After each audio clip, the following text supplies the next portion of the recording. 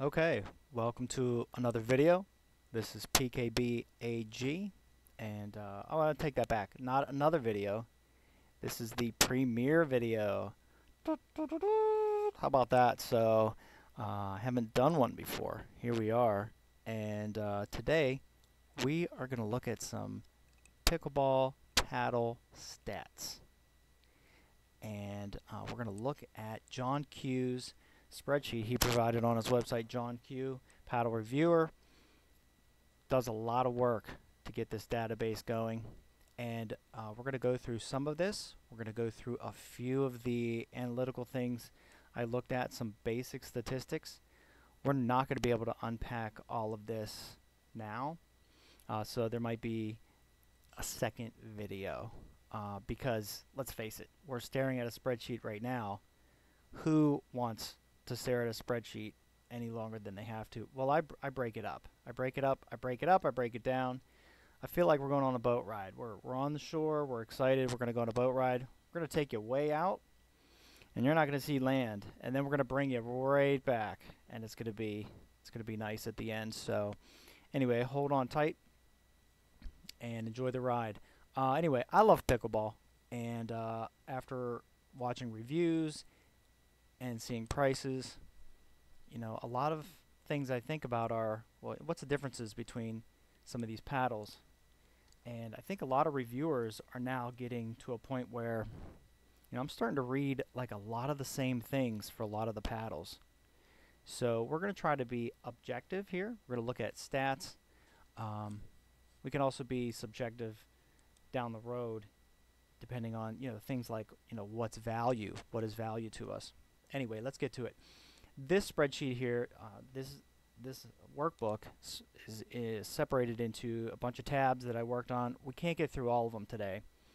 The first tab is just the raw data from John's spreadsheet, and I always copy it, keep the original raw, just in case something happens to any of the copies. So you can see here we've got make and model, price. We're going to look at price today. We're also going to look at things like spin, and then we've got power and pop in miles per hour down here. So power, he calls power, pop, and go from there. So hopefully we'll get through it all. All right. First thing is just some basic descriptive stats. And in this database we have 78 paddles. We've got an average price of $185.20. We have a median price of $180. And the median is important if you know anything about statistics. You'll know that sometimes when you take an average, you might get a few items on the really high end that skew the average up, or the same way on the low end and skew the average down. The median is the value that's right in the middle. If you put all of the prices in a row, which one is in the middle? So we've got 180. So what that means is there are a few extra paddles in there that are more than 180, kind of skewing the average up. For spin, he uses RPMs. We've got an average of 1816 and a median of 1908. So what this means is there's probably some on the lower end of spin dragging the average down from the median, or there's just fewer paddles with a spin higher than 1816. There's a couple ways to skew that data. So that is of all 78, and I did narrow it down. So the next tab, I narrowed it down to 48 only because I wanted to make sure, if you look at all these numbers are filled out, for those that were not all filled out, I filtered them off because I'd like to use a full set of data. So like for instance, there's like one at the top here that doesn't have two values. It's not a big deal, but we're going to work with 48 here. 48 paddles, and it does change things a little bit. Our median and average went up. Spin was about the same. It's a little more consistent here. 1978, 1999, 1919. And then I added power and pop. 54 and 54 for the median, 34 for pop, 34 for pop. Again, these are miles per hour, and they're very consistent to the median. Now, here's something fascinating I found. I like to point out. This is where we're really getting out in that boat ride, man. We're getting really far out there. For all 78 paddles, I did a pivot on the price, and there's a high concentration of paddles in the $180 to $200 price range. If you didn't know that already just by shopping, 37% of this database falls right here. We've got less and more than 180 and 200, but there's a huge concentration in that 180. Must be something marketing. Must be something where companies think they could be competitive at that 180 range, and still have a quality product without losing their shirt and really going down in price. Or it must just be, what the market can bear.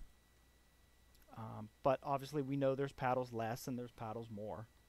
This happens to be a little focal point, and I just wanted to point that out. I've got my pivot. Here's something I tried to do. I wanted to try to find a value, like a value quotient.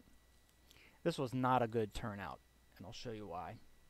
I call this tab sum and divide. So what I did, all I did was add numbers together and divide by the price, because value is what you get for what you pay for. And it didn't work out very well. I'll show you why. So I added spin, power, and pop in a sum, and I divided by price. And the problem is that the spin is weighted too heavily, so there's a spin bias in this measurement. I did get some rankings, but let's face it, you've got the second one here that doesn't have any power or pop, and it's second, so it would be higher if if there were any values there. The other thing is very dependent on is price. So when you look at the price of a lot of these here, we've got they're a lot of them are well under $200. We don't have a $200 one, because as the price goes up, the quotient here I've sort of calculated goes down. It's not a good way to do statistics. Don't do this. Well, we learn, right? So what I figured I would do, you don't even need to see my results here on this tab. We're going to go to the next one.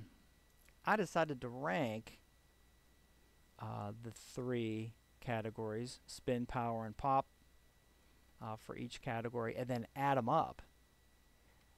So if it had the highest spin, it got a number 1. So the highest spin, 1, 2, 3, 4, etc. Power, pop, etc.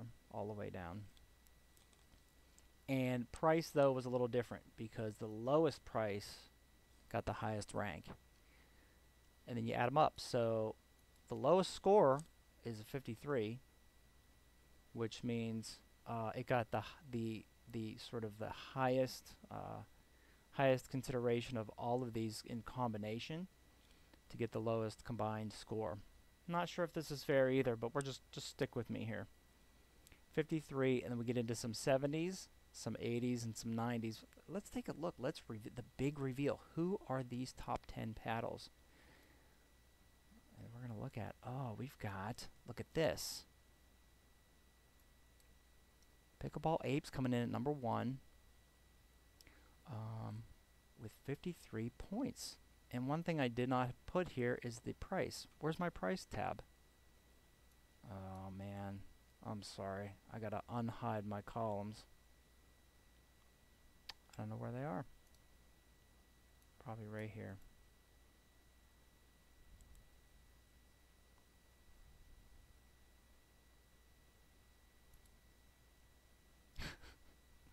Wrong one. I am so sorry. I should have this sticking out.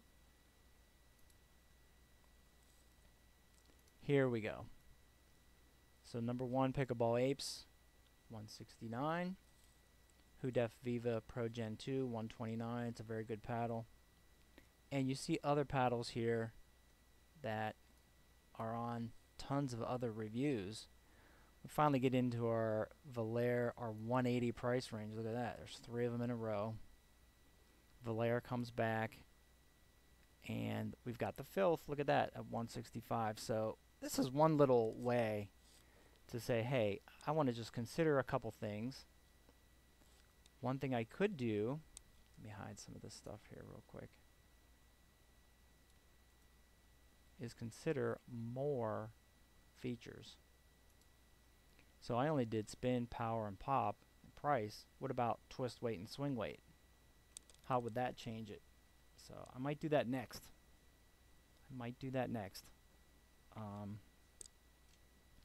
And again, we're being objective. Subjective type things are, how does it feel when you hit it?